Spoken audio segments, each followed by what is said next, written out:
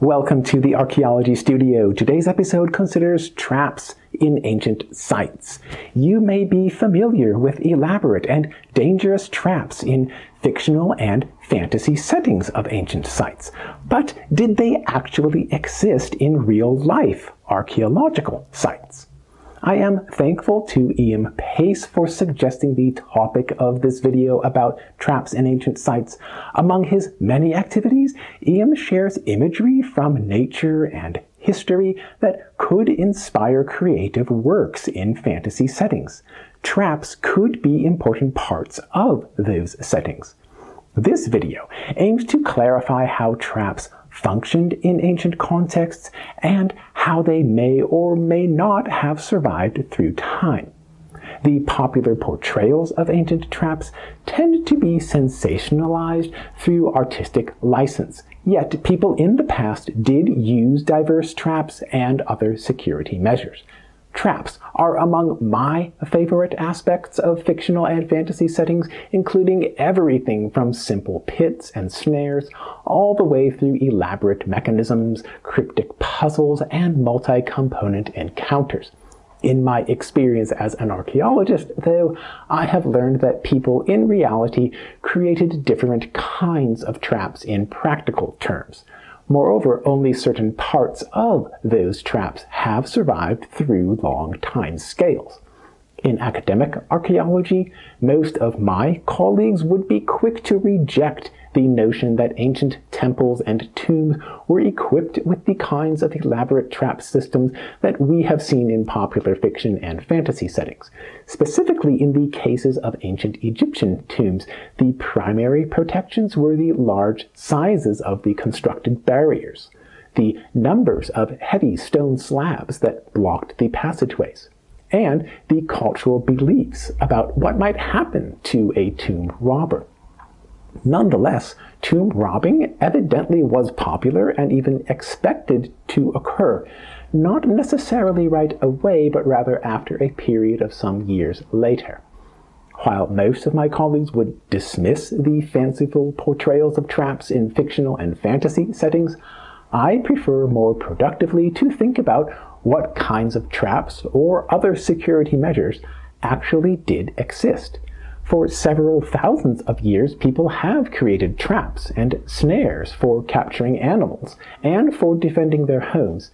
In this case, the only questions are about the actual traps that people created and the likelihood of those traps surviving through long time spans. In my view, I conceptualize traps as forms of security measures. When designing a security system, people generally consider the cost of the security versus the value of the object or the objective that is being protected.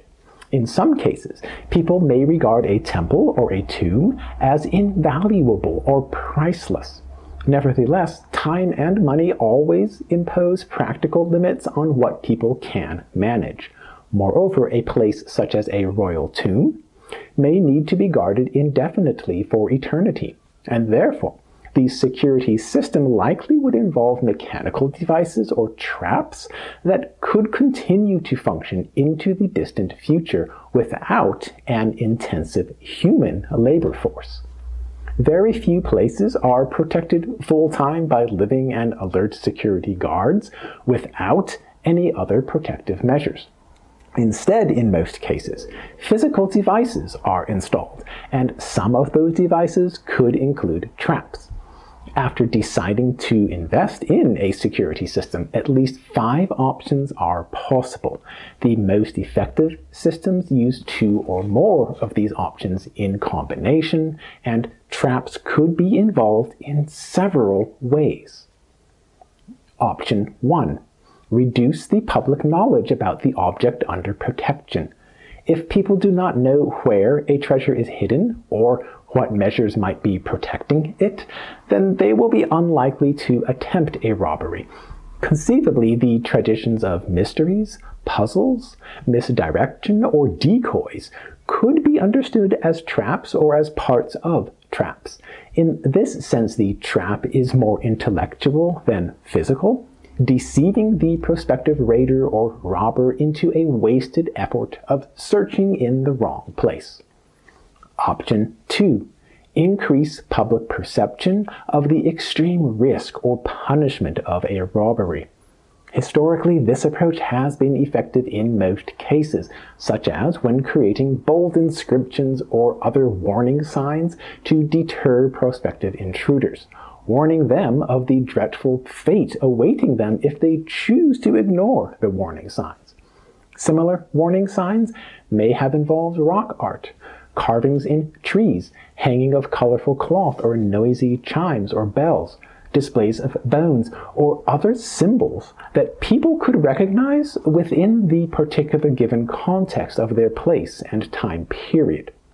Many of those physical elements have not survived for long, and their cultural meanings have become vague or even entirely lost through time. Option 3. Increase the distance between the point of entry and the place of protection.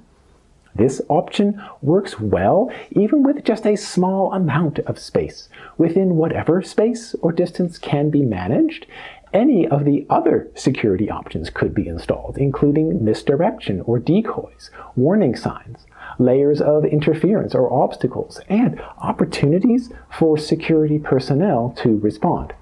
Logically, more available space will maximize these possibilities. Option 4. Add layers of interference or obstacles for intruders. This security option relates most directly with popular notions of traps in ancient sites or in fantasy settings. The layers of interference or obstacles ordinarily would include locked doors, barred gates, or heavy stone slabs.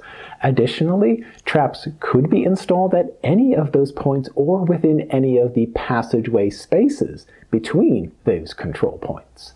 Importantly, each barrier or obstacle creates an opportunity to stop an intruder, but the rightful residents or occupants of a place should be able to bypass these security measures.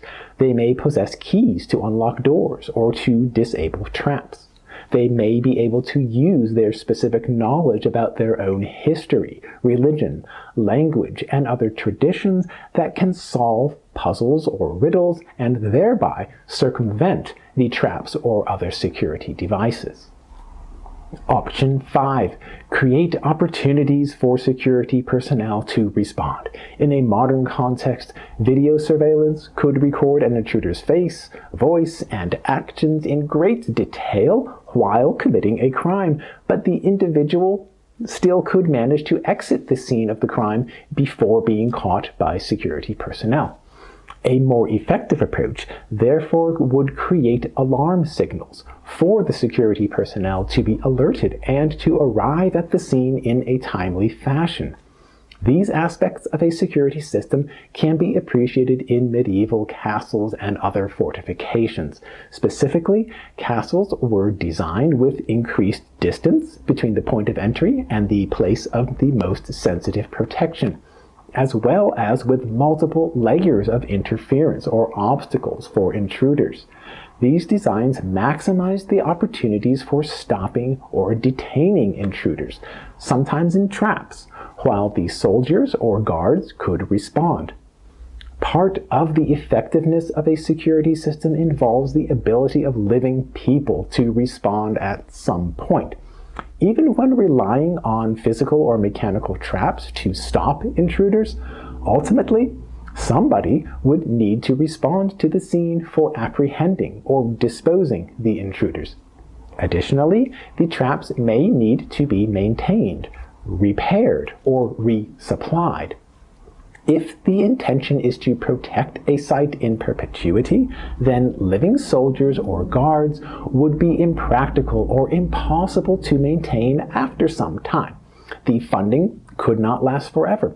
Additionally, after a few years or after a few generations, people might no longer be loyal to a long-deceased individual leader or to an older religion of a bygone era. In these cases, traps may need to function on their own, without any long-term human input. If traps were designed to last indefinitely into the future, then the designers most likely would work with raw materials that could endure through time. A few other concerns might involve the ability of a trap to reset or restart by itself effectively every time when a person might attempt to intrude. As I indicated earlier in this video, so far no archaeological site has shown the kinds of traps that have been popularized in fictional or fantasy settings of ancient tombs and temples.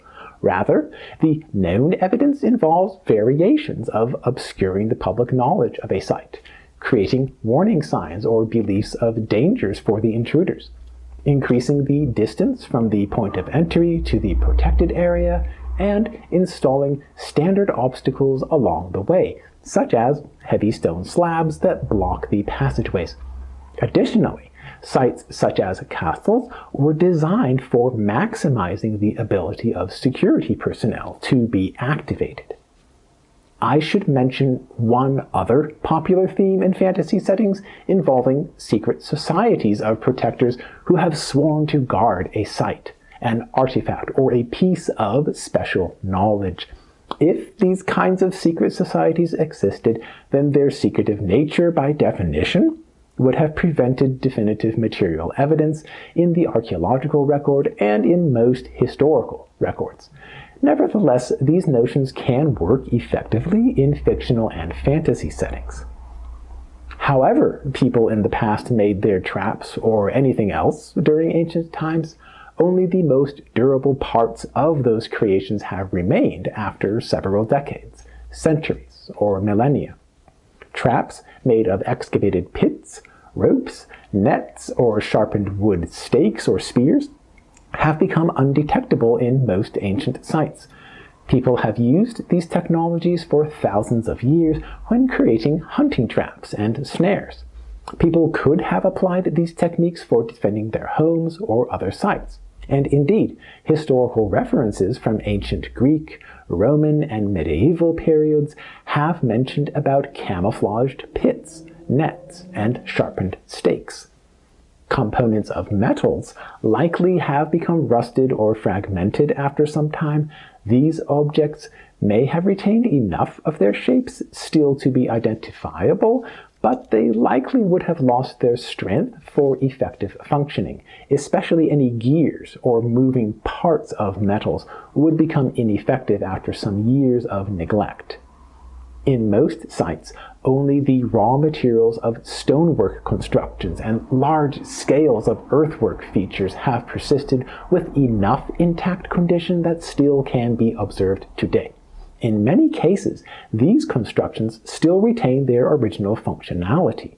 For these reasons, many fictional or fantasy versions of ancient traps involve the use of stone as the primary raw material. In known archaeological sites, the evidence of traps may be disappointing for fictional writers and fantasy designers. Nonetheless, information is available from ancient hunting traps and snares, from defensive features in castles, and from the security measures at tombs and temples. I like to think of this evidence in terms of the basic principles of security systems, but other conceptual frameworks could be considered as well. Whatever framework you prefer to use, you could apply this knowledge for understanding traps in real-life archaeological sites. Plus, you could reinterpret or reimagine this information for designing traps in a fictional or fantasy setting. In concluding this episode, I hope that I have encouraged you to think more about traps in ancient sites. This video did not cover every detail, so please add to the discussion with your own thoughts, examples, and suggestions in the comment section of this video. If you liked this video, then please consider to subscribe to this YouTube channel, share with your friends, and explore more online videos with the Archaeology Studio.